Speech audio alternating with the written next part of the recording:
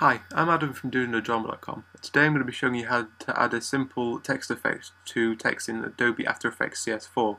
Now it's not going to be CS4 specific, it's just that's what I'm going to be using. First off, I'm going to show you how to add a gradient effect to text.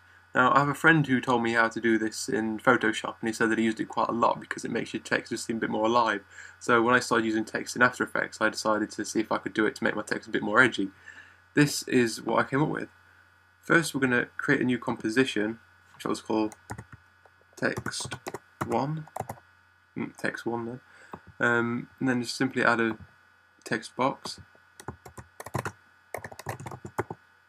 Can't spell today. There we go. And when you've got your text, to add the ramp effect, you just go to the effects and presets, and I've already searched for ramp there. And you'll get the ramp effect. You just drag that onto your text, and then you have a gradient effect. Now that's quite dark, and you might not necessarily want it like that.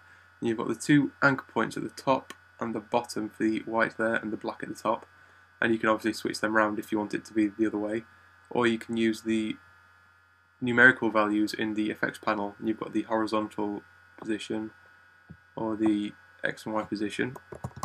Now, as they are in the center at the minute, you don't particularly want to make them go left and right because it will rotate them. I'll show you in a second. Another way you can move them is to hold shift, grab the anchor point and just drag it, and there it will stick position. Because if you let go of shift, it tends to do that, which is quite hard to realign if you don't know what you're doing, which I don't usually.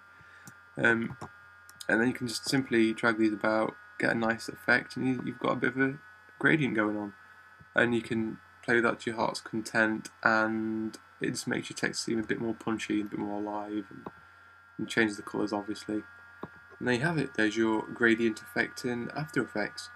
Now, one thing that I will just show you before I go is that once you've done this, if you then want to animate your text a bit more, say I did this and I wanted to make the text fly in from an angle, if you move the text, as you can see, the gradient anchors don't move, so the gradient will move as your text moves.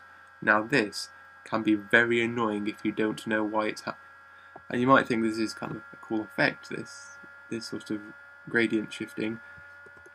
Now I can show you a better way to do that in another blog, but the way to stop that happening if you want to move your text is to simply go back to your project panel and create a new composition, which I shall call main, and then drag your text composition into this, and then you can move it around as much as you like, animate it, exploding or something, and the gradient will remain perfectly positioned. I've been Adam from DoingNoDrama.com, and I've shown you how to add a gradient effect to your text in After Effects.